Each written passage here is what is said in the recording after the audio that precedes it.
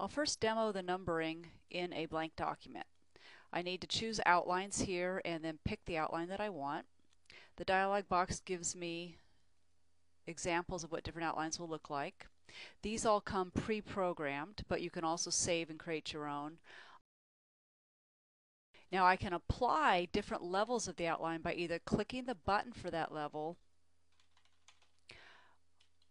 or by pressing keystrokes on the keyboard, Alt 1 for level 1, Alt 2 for level 2, and so on. Here when I press enter I get the next number, so if I want level 2 I can either choose it, use keystrokes to change the level, or use these buttons here to promote and demote it. I'm just going to put a little bit of text in to show you how this works. Press enter, you get the next number. And we can just keep choosing our levels by either clicking the level or pressing a keystroke or using the buttons. I've moved into an actual legal document to show you some things you can do. Sometimes when you have an outline you want to make it look different. For example, let's say that we really wish we had made all of level 1 uppercase, bold, and then underline the text that we're typing, like definitions and organization. Because I use the outlines, I can click on any of the level 1 paragraphs, go to format level, and make some changes. So let's bold it, let's underline it, and let's make it uppercase, all caps. And you can see throughout my entire document, wherever I've used level 1, the changes have taken effect.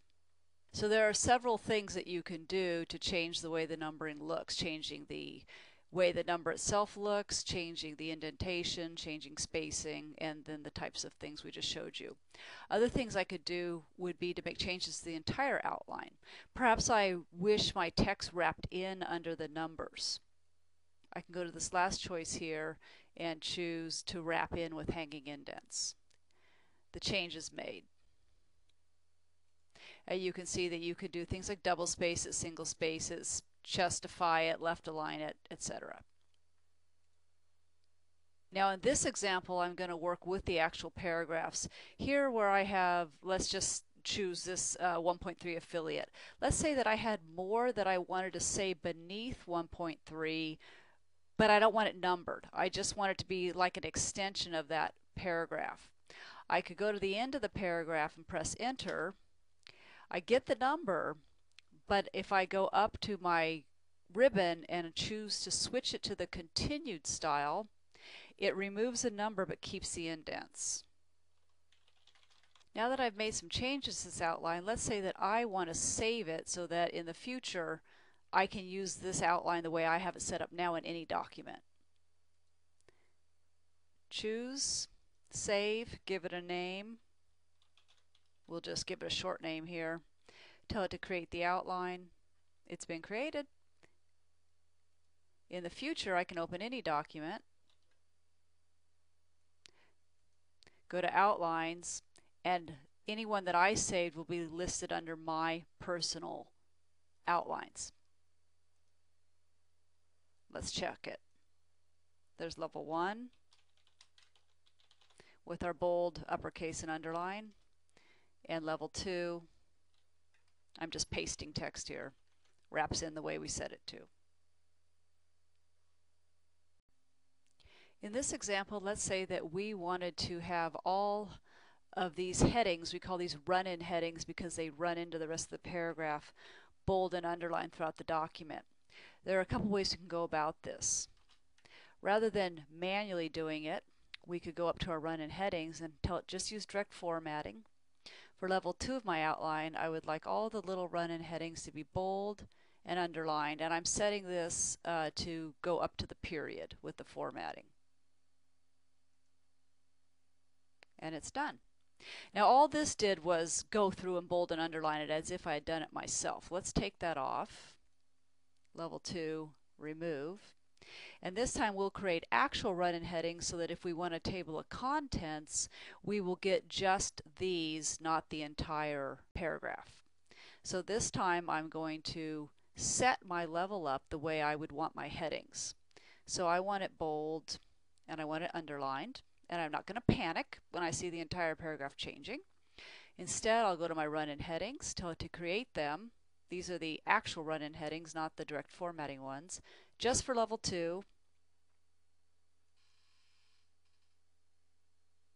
my entire document is set now, and if I need a table of contents, I can just run that. So let's say that I want the table of contents after a title page before this. I'll just put my cursor here. Table of contents. I only want level 1 and level 2 of my outline in it.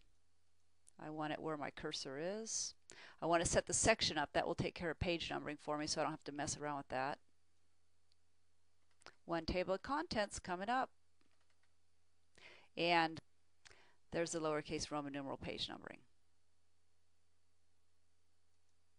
In this example, we're looking at a pleading, and I'm going to show you how we can use the outlines numbering tool to run both a table of contents and table of authorities at once. Now, this is a California pleading, but this would work in any pleading.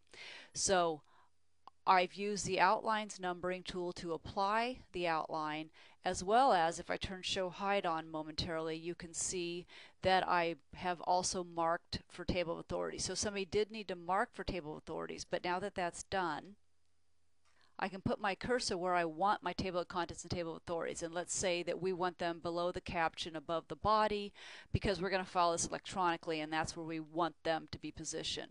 Put my cursor there, click the button. It sees that it's a pleading, so it offers not just to insert the table of contents, but the table of authorities as well. And we could change what the footers say, but we'll just leave that alone for now. It runs. There's my table of contents with the lowercase Roman numerals, and there's my table of authorities with the page numbering continuing.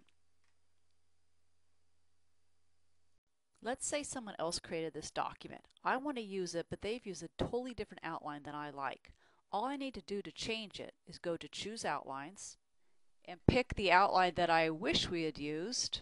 Let's go with this one. Tell it OK. It sees that I've already used an outline in this document. Do I want to change? Yes. And the entire document is reformatted. What was level 1 before remains level 1. What was level 2 remains level 2.